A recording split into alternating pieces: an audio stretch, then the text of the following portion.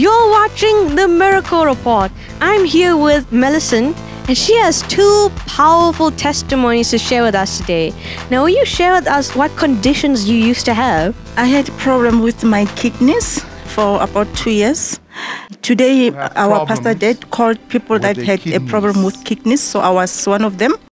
Father, we curse every infection in the kidneys. Give her a brand new set. And he prayed for me also, and only to find out that heal a womb also. I also had a womb problem. Heal a womb.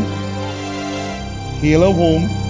After he prayed for me, I felt so lighter. My kidney, that pain that I had with my kidneys, just went away.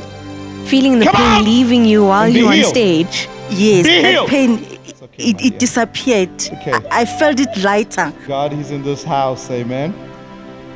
He's here. So I'm going to tell you a little secret. If you want to operate in signs and wonders, you must first apply the blood. If you apply the blood, then the supernatural enters your home. Because the blood is always a foundation for the glory. Remember that. Hey, sweetie, come here. How you feel now? Look at my face. It's gone. The pain is gone. Completely gone. Back in your stomach. And will you share with us about your womb as well? What happened? Sorry? My womb. It's okay. That was 10 years ago, if I'm not mistaken. The doctor told me that I would never have children. I had an ectopic pregnancy, so they had to remove the baby. And then I had to go back, and the doctor, the remaining tube, he said, no, the tube is damaged, it's blocked, so there's no way to fall pregnant naturally. That's why I said to you, you don't have to tell me, because I saw that. It's okay. Now listen to me. Let me tell you something. When you have a womb problem, or in fact with most medical problems, but especially since we're dealing with the womb, when the demonic attacks your womb and you go to the doctor, the attack of the demonic shows up as a medical condition. So they'll see your tube is destroyed, or that's not right, that's not right. They'll see all that on the scan. The truth is, what the doctor is seeing is a demonic manifestation. And when he treats you, he treats the demonic manifestation.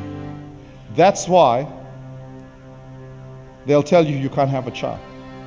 Because the truth is, a doctor can't give you a child.